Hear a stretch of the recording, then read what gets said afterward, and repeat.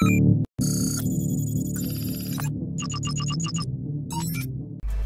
friends, it's Mudassir Abbas and today we will try to cover the recent updates of Windows and how we can stop it from installing the automatic updates. Let's start with the network which you are using. So check it as metered connection. It will decrease the amount of updates to install.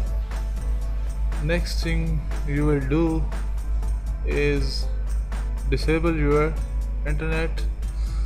Okay, I do. Now you have to open the control panel, like the Windows update agents, install these agents. Here is one, other.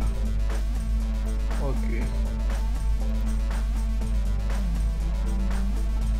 but you have to make sure you have disabled your internet. Now the next thing we are going to do is open services and the services app, scroll down to the Windows update. It will not work these days, but you have to try. Okay, stop, then disable, apply. Okay, now the key thing you are going to do is to make changes in the local group policy of the Windows. Let's open.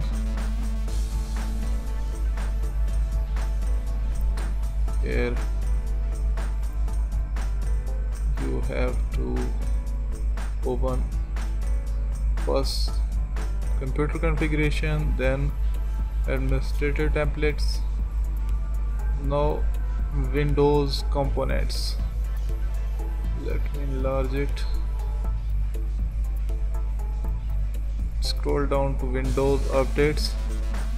Now next thing you are going to do is open this and disable. You have to double check. This will pop up and you have to disable all the options. Whatever the options are, you have to disable all of these. Now Windows update. Now disable all of these. You have to make sure all of these options are disabled. Okay,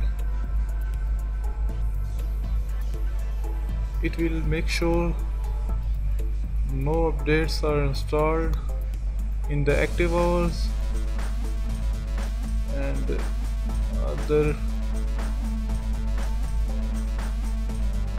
It will disable the configuration of automatic updates, the notifications and other things.